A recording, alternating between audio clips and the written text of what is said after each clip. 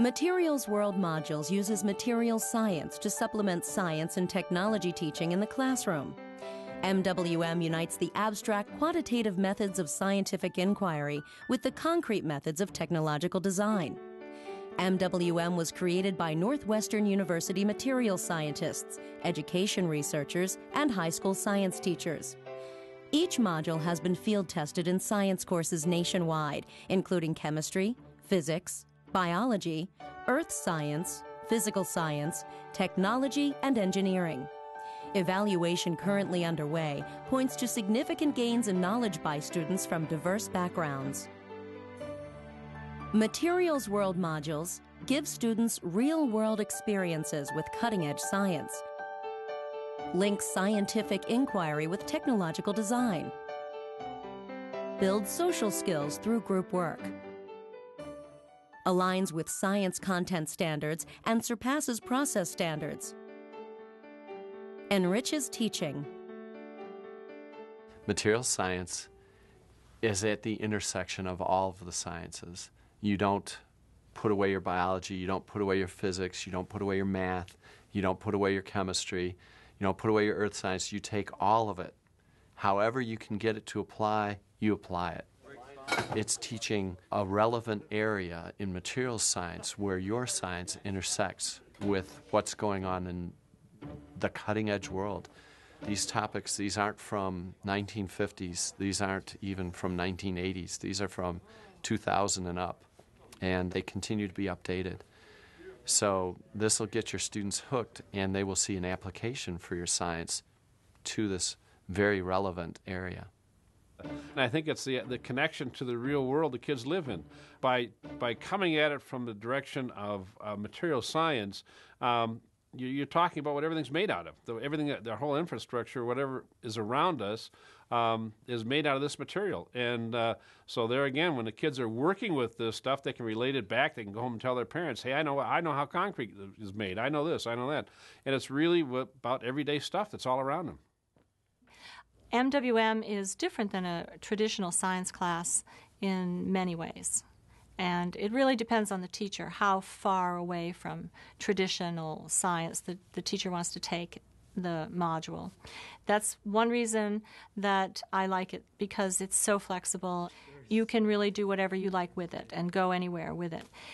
It allows the student to have control of their own learning and opens up the opportunity for trial and error and testing and what we call inquiry, and really doing work that is inquiry-based in the true sense. Scientific inquiry generally starts with a problem or an observation or a product or something that you want to gather more information about. Those can be turned into hypotheses. A hypothesis is a prediction, and that's where our experimentation comes in. So then you've got to lay out your experiment so that it does test this prediction. Then you carry out that procedure. You do that experiment. You gather that data. You put it in a chart or a graph or both or several. That data is the data that came out of your experiment. That's what you got. Those are the same kinds of things that we want the students to do in the MWM modules. We want them to make their predictions, to generate hypotheses, to gather data, to evaluate their data, and to present to the class, to put it out there for discussion. Inquiry and design go together, and it's not a matter of you can either do inquiry or do design. To MWM, the idea is really that you can't do inquiry unless you allow the student to come to some place where they can do a complete whole or holistic product at the end, or come to some kind of a design question. If anything, we could leave it in there in a way and just cut out that middle part, and it'll just have that framing. That'll keep it from collapsing too. It'll act as like a reinforcement. On this side. The design is the best part. The design is where you see students have, every team of students is going to have competing hypotheses. They're going to have within a group of 2 or 3, there are going to be 2 or 3 to 6 different hypotheses. They choose one. The one they choose might be different from every other one that all the other groups choose. What they arrive at in their design is going to be completely different than what everybody else arrives at in their design. This is where the students get to have total command of their learning process, and they will learn and they will remember. I learned that the students, when they designed something and it failed, they were very disappointed. And I tried to get across to them the idea that because it failed does not mean you wasted your time. Because it failed, you learned what doesn't work, and that's learning. You are further ahead than what you were when you started out, because now you know this is not the way to go. There's some other way you've got to go. There's a kind of a model here I see of the real world, what engineers do, what people do in jobs, and I think it's pretty rare when anybody is in industry and you are all by yourself. You always work with a group of people, and so you need to start training these students at an early age to work together cooperatively, and they really need practice because they tend to be all individuals at this level. I try to stress to the students that in the real world, you have to work with people. There are very few jobs where you sit in the little cubicle all by yourself all day, every day, and don't interact with anybody, and you just turn in your stuff. And kind of like what school is. That in the real world, you collaborate and you have to work with other people. And I try to give them some leeway in how they set up their groups. There are some groups where they naturally fall into roles. One person will kind of be the director, and one person will tend to record things. So you have groups like that, but you also have other groups where everybody's trying to do everything at once. It's just kind of interesting to see how they sort it out. In MWM and group work, everybody's skills are necessary to draw upon. And so everyone has skills. And it may be in a traditional class, you only need the student who's good at doing this or this. But in a real setting or in an open-ended inquiry in a design project, you have many, many demands on many types of skills. So everyone in the group is valuable and a valued member of the team, and that value is reflected in how they feel about what they've been doing and how the others feel about their peer students. Look at the bottom where it starts. So yours is at like 5.5. Okay. I think one of the keys to implementing MWM into a regular science curriculum would be good planning. Sitting down and looking at what modules would fit best with what curriculum. Although there are many ways to tie them in, you can stress what you want to stress and kind of de-emphasize the other things that aren't important. The modules fit very well into science standards, and you can take your state standards in not only the science standards but the technology standards, and so it's very easy to match them up with the science standards. I look at the content objectives that the state is asking us to teach, and then we look at the modules. Obviously, you don't cover every content standard in any one given module, but you cover a certain number of them.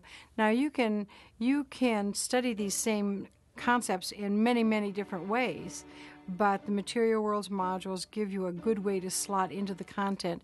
There are also many science standards that are process standards, and these certainly fill those process standards very well. Like interpreting data, analyzing data, drawing conclusions from data, making predictions before you even begin to collect your data. They work on teamwork, team building, trying to work as a group and trying to divide roles and to, as you collect data, to help each other with that data collection. Just even lab safety and keeping a clean lab and watching out for other people in the lab. So there's a lot of things you can do. There's always thinking of things to add to the curriculum, never things to take away. But all the national standards point to the fact that we should be teaching more depth and less breadth. So that may mean that you're going to have to decide, what do I take out for my particular class, and which do I put in? What do I put in? How much do I put in? That the modules are so adaptable does help there, because again, you know your specific situation. You can adapt a module, or you can choose a different module. You pick what's going to do you the most good in your classroom. What will help your students the most? You make that choice. It depends on what the teacher's looking for and what the teacher wants the student to learn. If it is the science concepts, then you can put them right into a typical assessment, traditional assessment. But if it is something other than that, some original thinking or some reflection on what they've learned and going back and redesigning, then the rubric or the final product and how the student has gotten to that point, we devise rubrics pretty much for each design project because they're all different and they're looking for different specific things in each one. So I would say you could do it in a traditional way. You can do it by looking at the design logs that they're keeping, writing, and also by rubrics along the way. Learn about material science as much as possible. Make as many connections to the other sciences as much as possible. Practice the work yourself several times. Going through the modules is the most important thing to do, and not even just once, many times or several times, and with other people. So it's nice to have a team working on it together. And if you can get a team of 3 people together or more and go through the module, talk about different things, come up with different ideas together and do some brainstorming with a group of people, that's probably the most efficient way, effective way to learn it. You got to make the model like about a meter.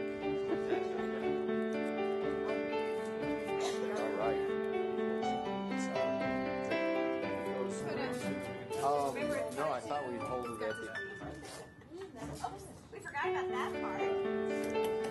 So where have you got it on the end? Where is it underneath your fingers? It's nice and flexible. Look, remember you were talking Are about... you writing down what you test? Oh, well.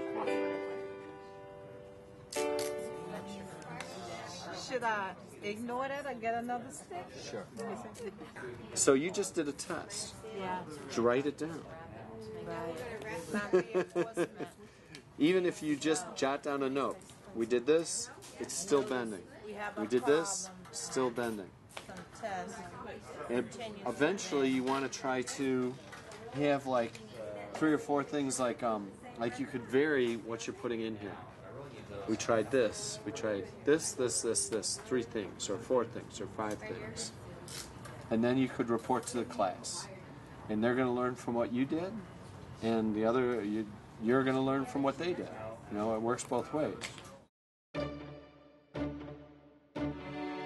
I wouldn't take this apart. I would work with what you got here. So let's extend it back over the crim. It's a lot of fun when you watch them go through the different modules to see, as they're sitting in their little groups working, they just start naturally using some of the vocabulary that you're introducing because they're getting, it's not just a vocabulary with a definition that is just kind of out there that you memorize. You have a real solid working visual definition of what some of these terms are. And it really it's almost intuitive to them. They don't really, and it's funny because the students don't even realize they're doing it. And they're like, oh, this is really easy. But they're sitting there talking about using all these terms that they would have said, huh, if you had said them to them before. I was quite surprised because there are some days when you think like these kids are not really that much into this and they just don't seem to be that excited about it. But you know what? When they were doing their presentations, I looked over their shoulders and they were writing back. They're writing in their presentations, making slides, talking about all 3 modules we did. Well, they're going back 2 weeks ago talking about composites, and they're writing what they learned about composites. They don't have any notes or anything. They're just writing, you know, what they know about composites, and it was like our teaching objectives. They're right there in a row. I'm like, whoa, this is pretty neat, you know.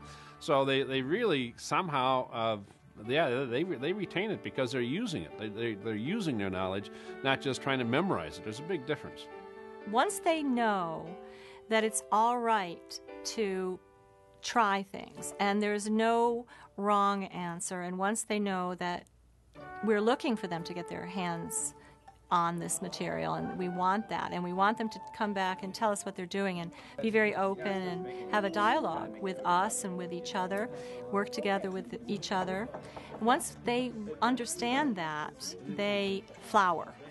They really do, and it's a great thing to see. It bounces in, and then this goes down with it. It stops, it pops it out. Can I fit it in? You can't?